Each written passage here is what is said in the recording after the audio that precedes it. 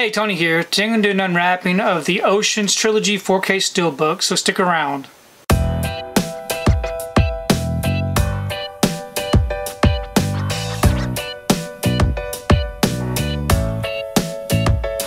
So today I wanted to take time to do an unwrapping of the Oceans Trilogy 4K Steelbook. Here's the front, and here's the back. If you'd like to read up on it, you can go ahead and pause and do so. Kind of hard to see. I'm going to go ahead and remove this from the wrapper and we take a close look at this Steelbook. Okay, get the wrapper off and the J card removed. Here's the front of the Steelbook. It is a matte finish, no embossing or debossing. Really nice looking image there with all of the titles listed down below. And here's the back. We open it up. We have the front and back together. Really nice looking.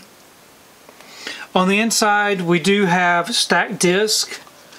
So we have Oceans 11 4K with this disc art.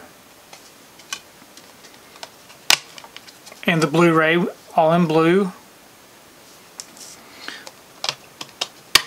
We have Oceans 12 with this disc art. And the Blu-ray all in blue. And we have Oceans 13 with this disc art. And Oceans 13 Blu-ray all in blue. And we do have some inside artwork.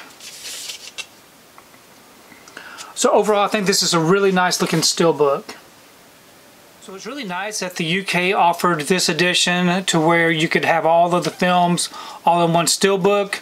I did purchase all of the other releases that they did in the US with all the separate Steelbooks, which goes very well with all.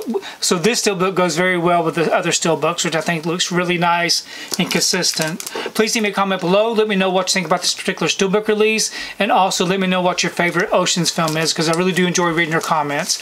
I appreciate you taking the time to watch this video, and we will see you next time.